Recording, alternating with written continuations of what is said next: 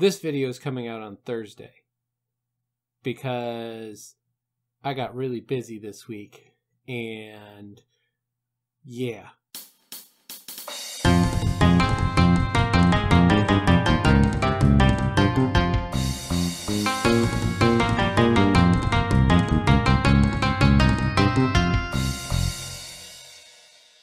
Hello and welcome to Assorted Meeples. I'm Phillip, the Meeple on duty, and like I said already, we're unboxing the newest expansion to War Chest, as well as all the other expansions to War Chest, because with the AEG expansion extravaganza, I picked up not just the new one of Nightfall, but I picked up Siege, and I picked up Nobility as well. This is Phillip from the end of the video because I forgot to throw in a plug for our Patreon. Just $1 a month gets you on our Discord server. We are one of the funnest non-toxic gaming communities around. So if you want to join us, head on over to Patreon. There is a link in the description below. And sign up. $5 a month gets you a guaranteed seat at our monthly board game tables, which the next Patreon game night is Friday night, so tomorrow night, the April 12th, and $10 gets you a monthly shout out. So thank you very much. Now back to the regular scheduled programming. Brief description of War Chest. You have cards and chips of your units. The card tells you what the unit can do. The chips are the pieces themselves. They all go in a bag. You shake it up really good like a maraca. And then you reach, on your turn, you reach in and you grab a few. I can't remember exactly how many. Then you can pull out or choose to either put it on one of your bases that you have control over, or you can set it aside to move units around. And then once those are, you have a discard pile and then you have a dead pile. You don't get to use the dead pile again. You get to use the discard. So goes in, shake it up, and move on. Very nice, easy system, though it gets complex in the fighting. You're trying to, you start with, I think, 2 territories, and you're trying to take control of at least 4. It's been a long time since I read the rules and tried to teach it to Heather, who did not take to it like a duck to water. So I've gotten it to the table once partly, and I really want to play it more, but 2-player abstract games sometimes go a little astray for Heather to keep up with. I also have my tea, and I'm quite happy with it. So first, I'm going to open up the expansion, and we will show you all the goods here. There's actually not a lot of components to these games, and I'm pretty sure, I could be wrong, but I'm pretty sure all of these should fit into this main box, but we will see if that actually happens. I would like it to, and I will probably force it to, because I don't like games that take up more than one box. I like the designs of these, that these are meant to look like books sitting on your shelf, and they have magnetic flaps that sit nicely. A very good design. So opening it up and looking at it, I have all the cards. That's it. Each unit has 1 card. I have the rules of how they work, and then I have a chip placement in the middle. That's it. There is an insane amount of dead space in here. The knights move in a few different ways, and the fun part is, if I pull this open and look at it, you have 1 unit card. Come on, where is it? So you have the sapper, and this will tell you exactly how they can move on the board and their special ability of how they attack and do other things. So the sapper tactic, move and then attack a fortification. Siege tower, attack twice. Trebuchet, Siege tactic. Attack a unit 2 or 3 spaces in a straight line. The intervening space may be occupied by a unit. So you get to shoot over them. And then the war wagon siege tactic, move an adjacent friendly unit and then move the war wagon into the vacated space. Oh, that actually just pushed people around a bit. Also, they have what the chip looks like, and then it has how many chips on the thing as well. Very nice to do. And they also have when the sapper moves to a location without a fortification, you may place a fortification from the supply on the location. Oh, that's fun. And I do not know what these are. Fortification map cards. Oh, so when you're playing with these, you're going to have fortifications out there.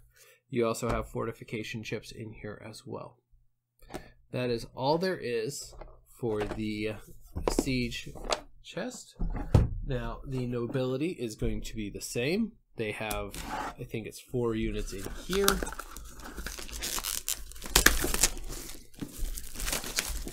Get it out the shrink. Again, that very nice box. Very nice colors inside.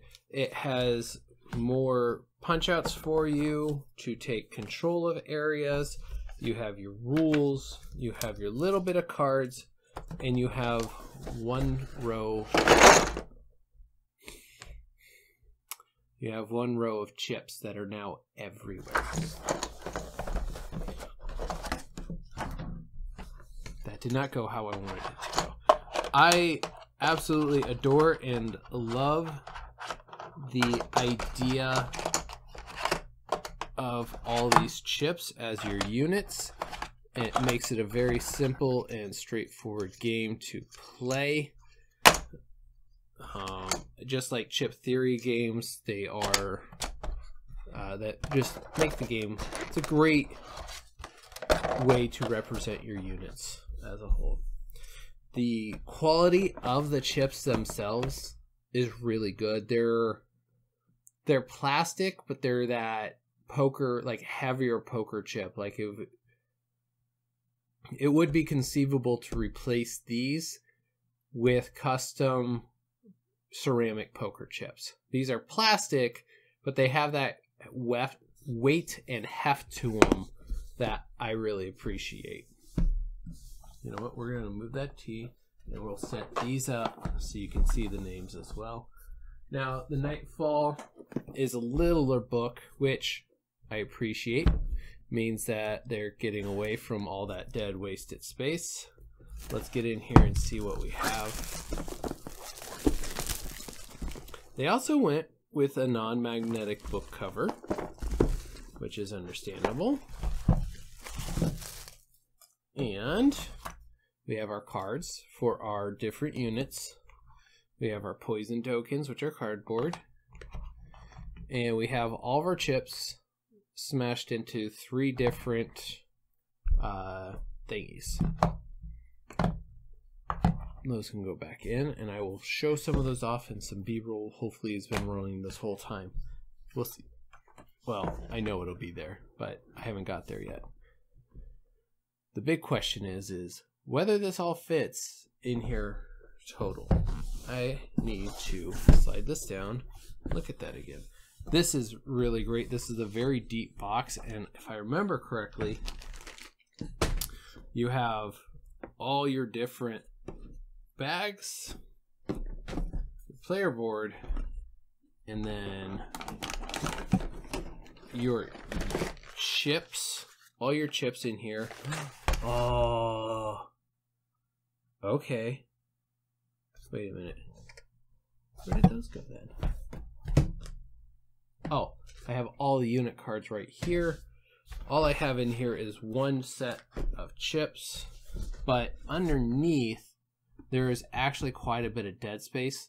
So they anticipated having extra expansions come out. And yes, I know my cards and my extra stuff can fit in there, but I'm pretty sure this is where I say goodbye inserts.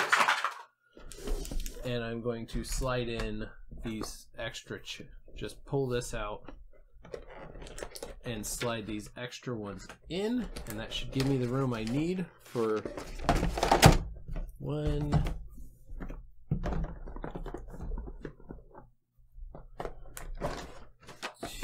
2.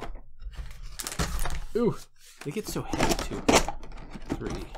Oh yeah, and I have just the perfect amount of room to get all of this and the board back in. Yeah, that's going to be pretty tight actually, but nothing terrible. So that is all of it for War Chest. I'll figure that out in a minute. I might have to go back down to 2 in there, but there's plenty of room for that. War Chest is one that I really appreciate what they're doing and how they're doing it, because it boils it down to very simple units. You only get like 5 units, I want to say, or something like that on your side. And once a unit, all the chips have been discarded, that unit can no longer be drawn from and used. And you have to figure out what you're doing when you're attacking and taking the control points and things like that. It's a very, very good, simple, abstract strategy game, and I really appreciate it. So this is by AEG, and I really might actually take it to Alaska with me, though it's pretty heavy, because I think my brothers would really get a kick out of playing this at night after we're done, get kids in bed and all that stuff. So without further ado, I'm going to say goodbye, and we will talk to you guys next time. If you like what you just saw, please support us by hitting that like button and subscribing to our channel for more great gaming content.